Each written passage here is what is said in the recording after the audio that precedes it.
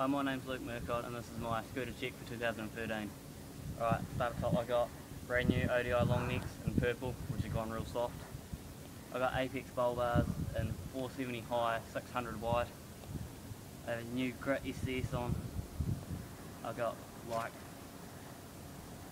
35mm worth of spacers on there. New NV battle headset in red. Old MGP Nitro fork in black. I got brand new crisp wheels which are already dehubbed after 3 days, so don't get crisp wheels, which is silver, and I've got K2 bearings in them. And I've got my still NV deck which still hasn't snapped yet. Some clips.